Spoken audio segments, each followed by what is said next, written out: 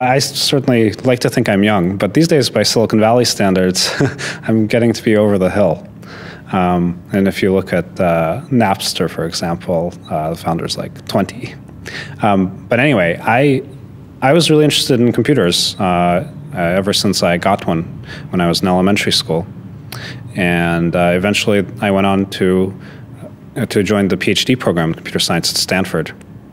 And it was purely, the interest of what can you do with all of the world's information now that it's online. That interest spawned Google, and that was together with Larry Page, who's my co-founder and partner. I think as a kid, I always had a kind of scientific curiosity. I was always interested in mathematics, and I always enjoyed doing math problems. And in fact, my undergrad, I had a degree in both math and computer science. And I think eventually I was really inspired by computers because of the amazing power that they give you. I mean, today's PCs do 1 billion operations per second.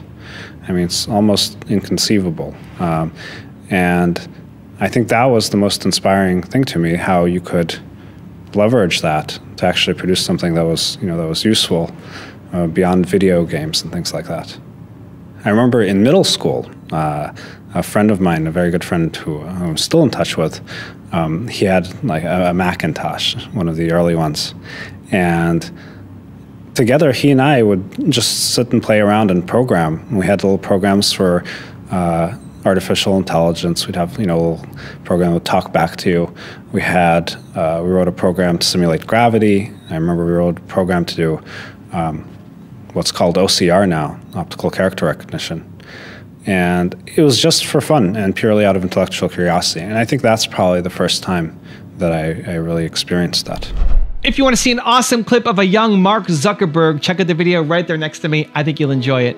Continue to believe, and I'll see you there. Mark Zuckerberg of the Facebook.com, and we're drinking out of a keg of Heineken because what are we celebrating, Mark? Just got 3 million users.